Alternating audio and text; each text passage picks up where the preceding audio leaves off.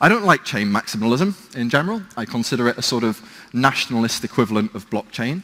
And if I can do something helpful for this ecosystem, I would try to convince people that it's really not such a good plan to be so focused on making, on backing one winner above all others. I don't think, even if there were one perfect chain, I don't think it would stay perfect for very long, and I don't think it would be helpful in general for people to try and buttress it. I consider this kind of maximalism basically just barriers to entry, and barriers to entry generally reduce innovation, and they reduce the fun for technologists like me, and I hope for like you too.